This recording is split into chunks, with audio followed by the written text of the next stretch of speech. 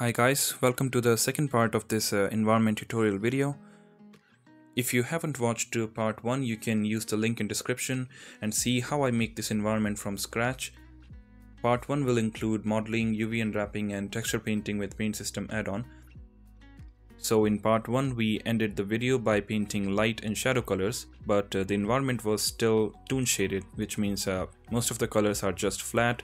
There are no painterly brushstrokes or no imperfections. So in this video I'm going to take the painting further by rendering this environment even more, by adding imperfections and by also adding these variations in shadows, as you can see in this video. So to paint this environment, I'm not really using any reference images, but I would highly recommend using reference images if you are not sure how you want to paint your environments. And if there is any particular art style that you want to follow, then references would definitely help you out. And I would highly recommend using Pinterest if you're looking for your reference images or even artworks that you want to learn from. Pinterest can really help you out.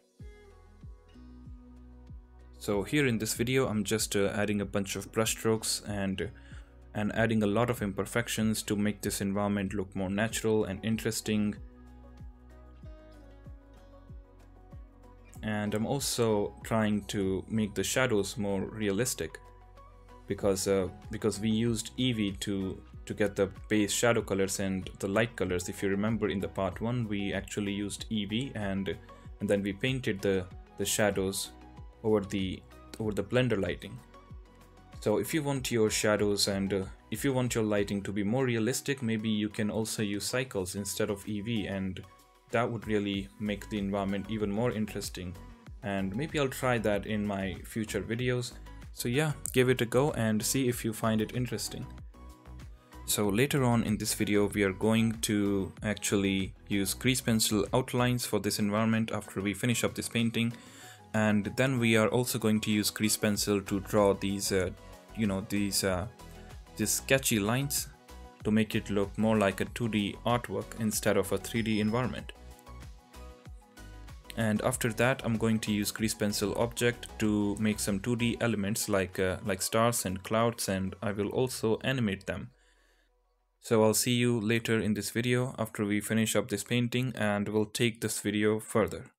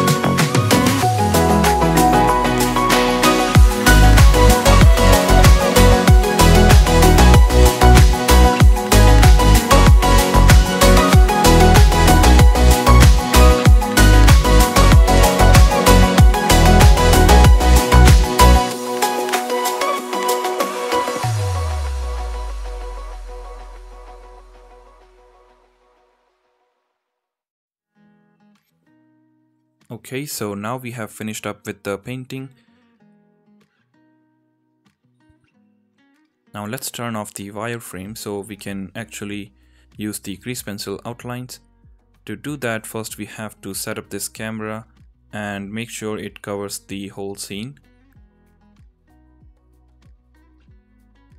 You can go to the camera option and change the focal length, and also play with the clipping to make sure your environment does not clip into the background. Once you're satisfied with how the scene looks through the camera, now we can add grease pencil scene line art. To get the outlines, you can go to the modifier tab and also change the thickness of the outlines. And the outlines are looking decent, but I'm going to use a grease pencil object to draw the lines now.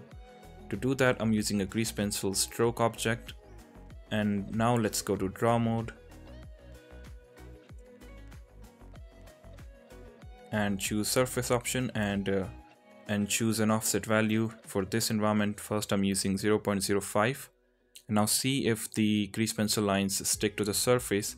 If they don't, change the offset value and decrease it. Maybe use 0.01 and see if it sticks now. Now I'm just going to use a lot of sketchy lines around this environment.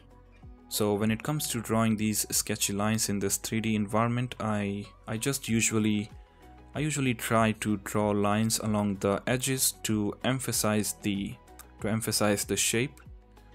And I also do a lot of doodling and add these random objects, random shapes, and try to see if it's looking interesting.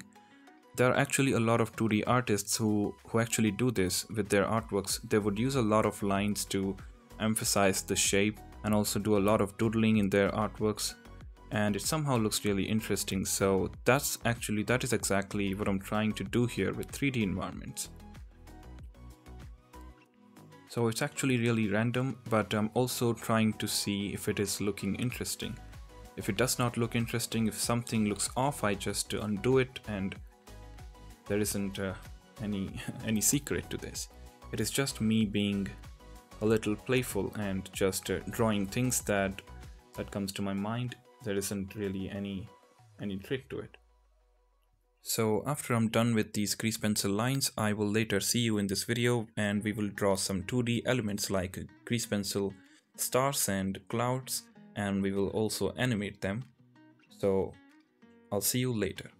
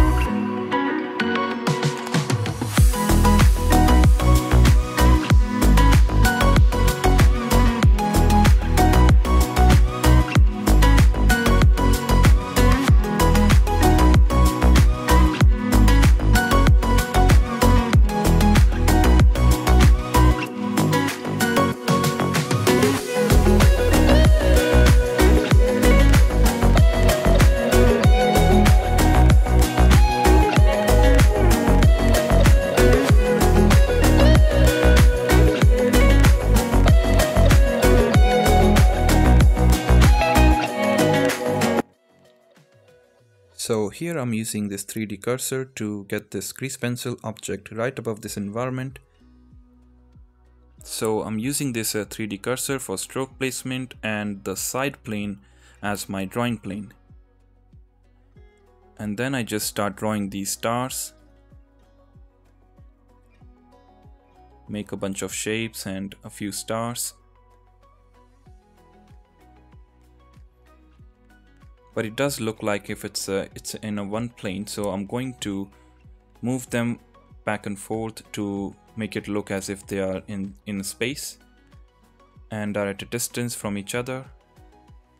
And after drawing the stars, now I'm going to separate these star objects. To do this, select the points that you want to separate and then press B and click on selected points to make the star a separate object. Now after separating these star objects, I'm going to rename them in the scene collection on the right side by double clicking on their names. Now repeat the same process with the other stars. Separate them first and then rename them in the scene collection.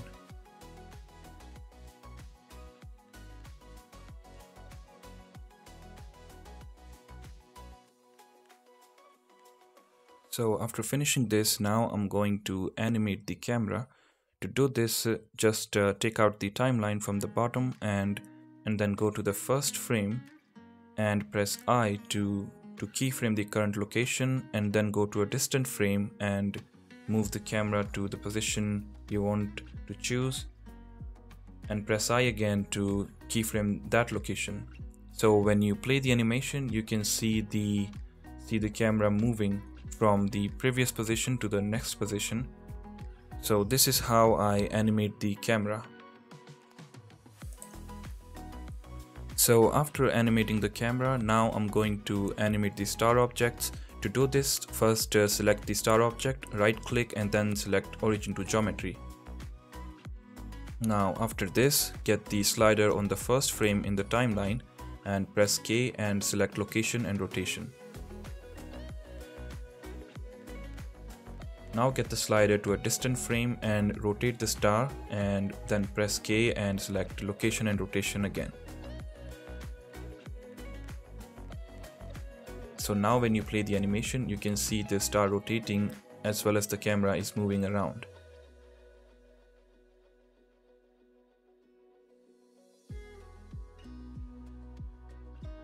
So now I'm going to repeat the same process and animate the other star as well. First, to get the origin to geometry.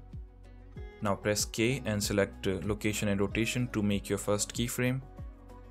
And then once again go to some distant frame and rotate your star.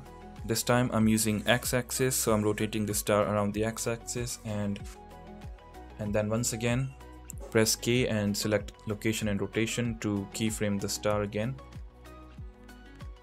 So now when you go to the first frame and play the animation, you can see both of the stars moving as well as the camera is moving around.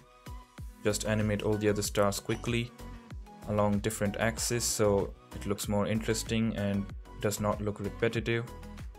Now let's add another grease pencil object, grease pencil stroke object for the clouds. I'm using this 3D cursor and trying to place it at some distance so that we can draw some clouds which will be moving in the background. After placing the 3D cursor, go to draw mode and go to material option and select this gray material at the bottom. Uncheck the stroke option, go to the fill option and change the color to white, and then start drawing in the background. Make sure you go to layer panels and layer panel and uncheck the light so that lights do not affect the grease pencil strokes. Now draw some clouds, and to animate the clouds I'm going to repeat the same process like we did with the camera. I'm going to animate the clouds with their position.